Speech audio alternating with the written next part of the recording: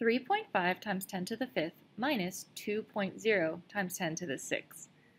All right, they have different exponents. So let's go ahead and convert this one, 10 to the 5th, to be 10 to the 6th. So in order to make that a 6, we need to move the decimal one place to the left.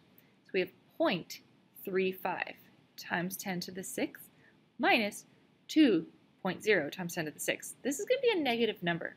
So in order to subtract these coefficients, I'm actually going to take this one and subtract that one. Just to find the difference between them, then I'm going to make it negative.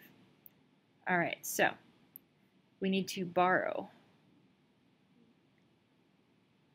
All right, 10 minus 5 is 5. 9 minus 3 is 6, decimal 1.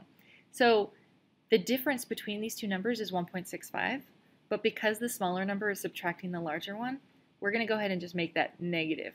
So it's negative 1.65 times 10 to the 6, and that is B.